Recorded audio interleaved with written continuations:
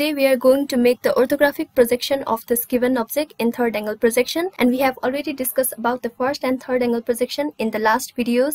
You can check them out by the help of the link in the description box below.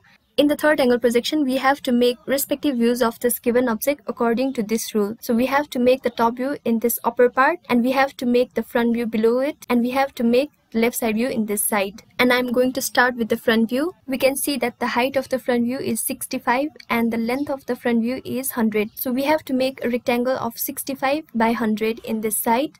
We have fixed the boundary for the front view, and our front view will be made only within this area. Now I'm going to locate this and this point in our front view, and we can see that the total distance between these 2 points is 36. That means these 2 points are 36 by 2. That is equals to 18 mm away from the center line. So first of all, I'm going to make a center line in the front view, and we have to fix a point which is 36 by 2. That is 18 mm away from the center line. So we have fixed these 2 points already. Now we can see that this is 8 mm off. So we have to make a line which is 8 mm off from this and this point, like this, and join these 2 points. Now we are going to locate this and this point in our front view, and we can see that this point is 15 mm up from this point. So we have to make a line which is 15 mm up from this point, like this.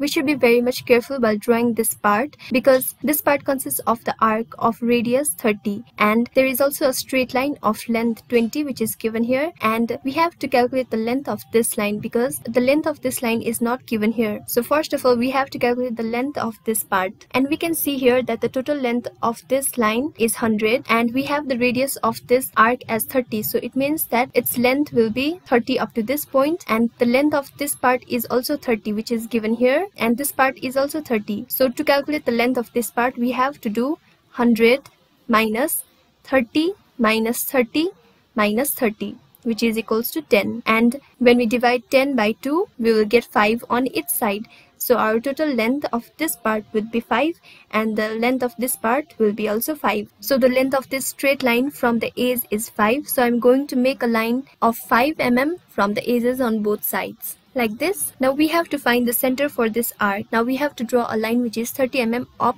from this point. Then we can easily find the center for this point. So I'm going to draw a line which is 30 mm off from this point, like this. Now we can make a line which is 30 mm in this side to locate the end point of this arc. Then it will be very easy for us to make this arc. So I'm going to make a line which is 30 mm from this side as well. So this point is the start of the arc, and this is the center of the arc, whereas this point will be the end of the arc. So we can easily make the arc of radius 30 by the help of this center by using a compass. In this way, we can easily make this arc. Now we have to extend this line which is of length 20. Now I'm going to locate this and this point. Here we can see that the total length from this point and this point is 30, and the length of this gap is 10. So it means that the length of this and this part will be 30 minus 10, that is 30 minus 10, and when we divide it by 2, we will get the length of this part as 10. So I'm going to make a line which is 10 mm from this point and 10 mm from this point, like this. And we can see that the total height of this part is 40. So I'm going to extend a line which is 40 mm height from this point and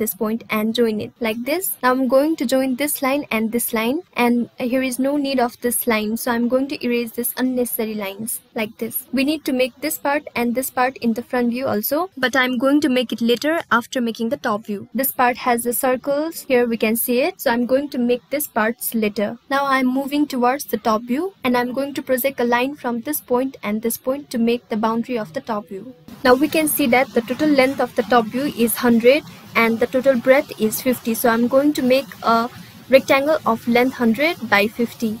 Now I'm going to make these 2 rectangular parts which will be visible as a rectangle from the top view. So I'm going to project the line from these 4 points. Now we can make the rectangle in this and this part, and we will be able to see the hidden lines of this part and this part because our bottom view looks like this. These hidden lines will be visible from the top view. So we have to make the hidden lines of these points in the top view. We have to project the lines from this and this points to the top view. So this line will be a hidden line. So we have to convert it into a hidden line, like this. Now we are going to look at this part in the top view, and we can see that its total length is 24. So it means that the length of this line from the center line will be 24 by 2, that is equals to 12. So first of all, I'm going to make the center line in this side, and we are going to make this point. So this point is 12 mm away from the center line. So I'm going to make a point which is 12 mm away from this point, because this point resembles this point from the top view. Now we need to locate the center of this circle because it is not given in the question here, and we can see that the total distance between this center and this center is 60 from the top view. It means that the total length from this point and this point will be 60 minus 30 divided by 2, then this part will be 15 and this part will be 15.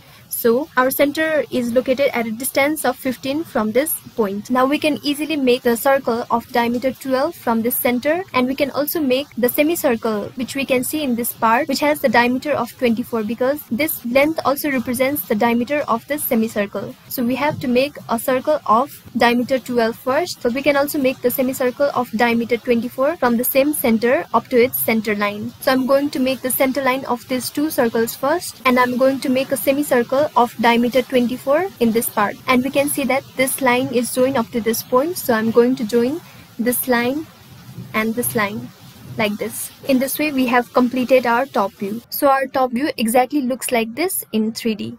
I still haven't made this part and this part in the front view, but now we have already made these parts in the top view. So it will be very easy for us to project the lines from this point and this point to the front view like this. And I can also project the lines from this point and this point of the top view to the front view to make the hidden lines of this cylinder. And we can see from the given question that this part is started 10 mm below from this main upper part. So I'm going to make a line which is 10 mm below from this line like this. And these two cylindrical parts will be visible like this in our front view. And these two parts will be located from this point to this point. So it will look like this. Now we need to make the hidden line from this point to this point, because this is a complete hole from the top to the bottom part. So we need to make the hidden line in this part and this part, because these two parts are a complete whole, and we will see the hidden line in the front view. In this way our front view has also been completed. So our front view exactly looks like this in 3D. Now we are moving towards the side view.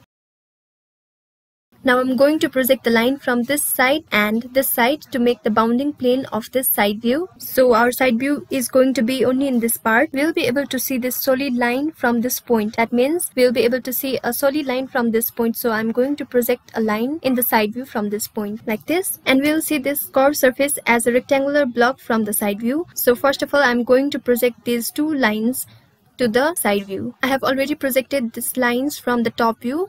Now I'm going to project this line to the side view, because this line represents the height of this cylindrical block. So I'm going to project this line to the side view as well. Now I have projected the lines for this cylindrical part from the top view as well as from the front view. So our cylindrical block will be within this part. Now I'm going to project the lines from this point and this point, and it will look like a hidden line from the side view like this. Now I'm going to convert these lines into the hidden lines, and we can see that our cylindrical part is slightly down from this main upper part, that is, it is slightly 10 mm below. So the hidden lines from the cylinder is also limited only in this part. So I have made the hidden line in these two parts. We can clearly see that this cylindrical part has intersected this curved surface. Because of intersection of solid, we will be able to see the slight effect of the intersection of solid in this part. This part is slightly curved. It is not a perfect rectangle, so we need to make this curved surface in the side view. So we can project any points from this curved surface to our side view to see the effect due to the intersection of the solid. I'm going to project this point number 1, that is this end of this circular surface, and I'm projecting this point number 1 to our side view. First of all, I'm going to project this point number 1 to our front view, and it has intersected in this point. So these two points are intersecting at this point, so this represents our point number 1. Similarly, I'm going to project this point number 2 in our front view, and this point is intersecting at this point, so I'm going to project this point in our side view as well. Similarly, I'm going to project this point number 2 in our side view, and it has intersected in this point. So this point will be our point number 2 in our side view. Now I'm going to project this point number 4, and this point number 4 and point number 2 projects in the same line in our front view. So I'm going to project this point number 4 in our side view, and we can clearly see that this line has intersected in this point. So this represents our point number 4. Now I'm going to project this point number 3 and point number 5 to our front view. And we can see that this line has intersected in this point. So this point represents our point number 3. So first of all, I'm going to project this point number 3 to our side view. And I'm going to project this point number 3 to our side view from the top view. So it will intersect at this point. So this point represents point number 3. And I'm going to project this point number 5 to our front view. And it lies in the same point. So I'm going to project this point number 5 to our side view. And we can see that this line has intersected in this point. So it represents point number 5. Now we have to join these 5 points.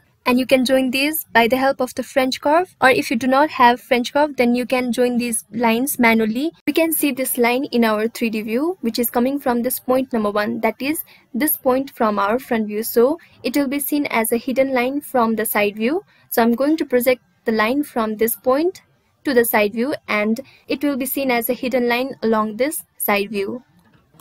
So I have projected the line here, and this line will be seen as a hidden line from this point to this point, like this.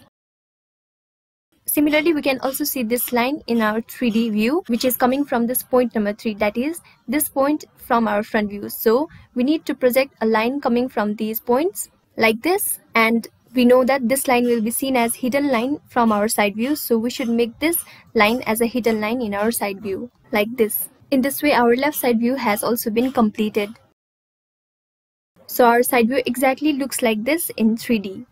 In this way, we have completed the orthographic projection of the given object in third angle projection. And if you like my video, please like, share and subscribe.